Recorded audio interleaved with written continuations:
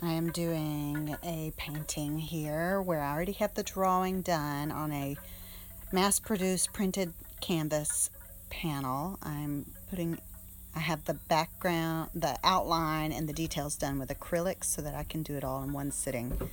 I did the white first with the palette knife, and now I'm putting in a dark brown, probably burnt umber. I have two palette knives, a skinny one and a bigger one, and I'm putting in a vermilion, which I like to use for the blush area, and some sort of a, I think, yellow chrome yellow, and going through and doing details with the brush when needed, blending in the white area with the dark area with my smaller palette knife. Going back and doing the feathers with the palette knife. Now I'm putting black for the long neck of the goose.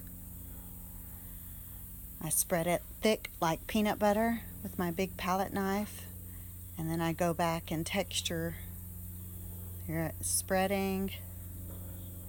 Take my brush, get the corners, add some loose hair or feathers along the edges, working on the beak a little bit, the bill. And then I added in some vermilion as a highlight. Vermilion is a reddish orange color. Then I'm using my small palette knife to do small feather texture on the neck.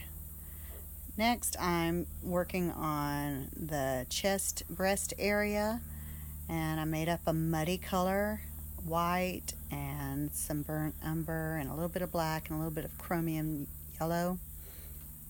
And then it made a nice muddy color that goes real well with this canvas printed panel that I'm working with. That's part of the challenge with working over printed art, is that I have to work with their colors and make them all go together. And of course, if you've ever ordered anything from me, you know I really like a good challenge.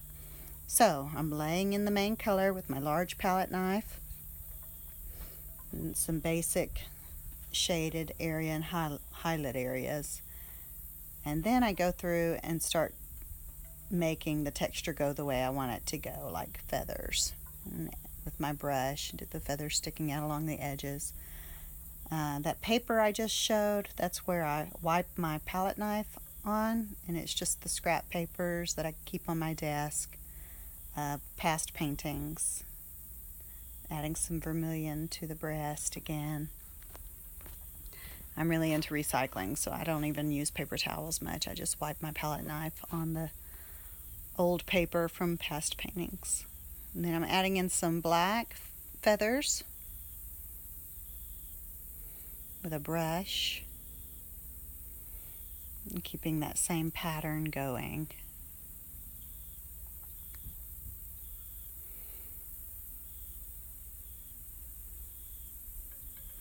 I really ended up liking the texture of the body of the goose. I don't like to have to do every single detail, so I like it when I can find a way to imply all those feathers without painting every single tiny feather.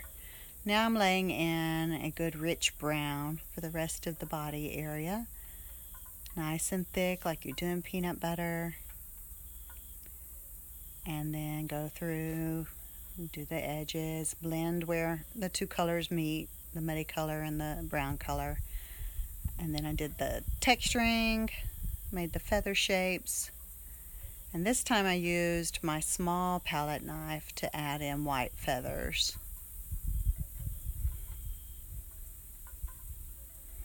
You can do a lot with those palette knives once you learn how to use them. And it's hard, you just cannot get the same kind of texture with a brush. So I put them in there and